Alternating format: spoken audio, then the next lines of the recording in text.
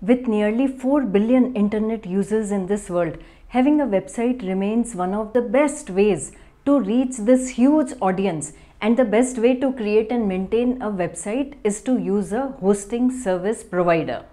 Hello friends, my name is Seema Gupta and welcome back to my channel. Today I am going to tell you which hosting to choose for your website. Do like, subscribe and share my channel, and don't forget to click the bell icon.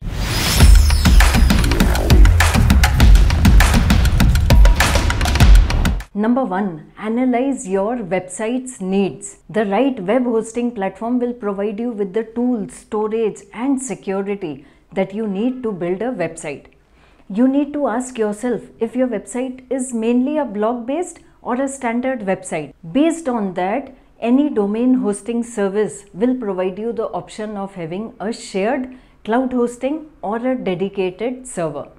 A shared hosting is best for small or new businesses that have low traffic.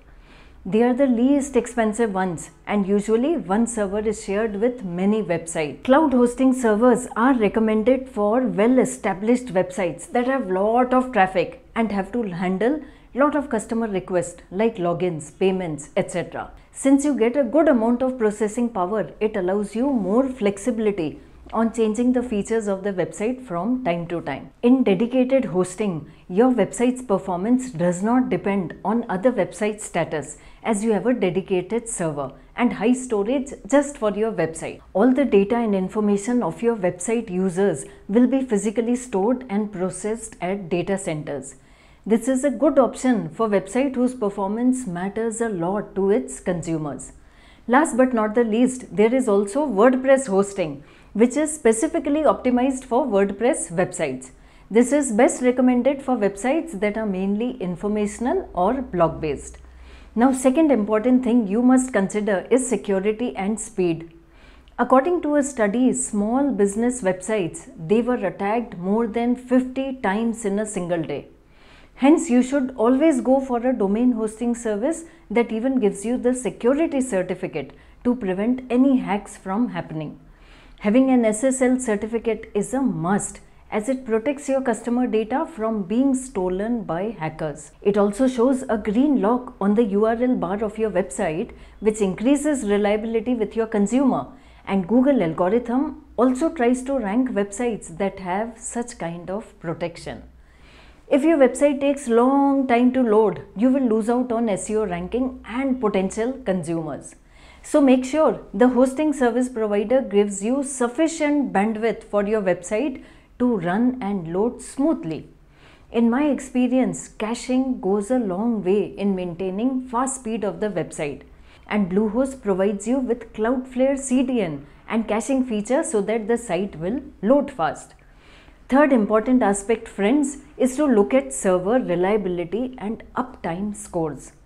According to a study, for each minute the website server is down, companies lose around thousands of dollars, and Amazon once lost nearly $70,000 each minute, which is roughly 50 lakh rupees for 1 minute.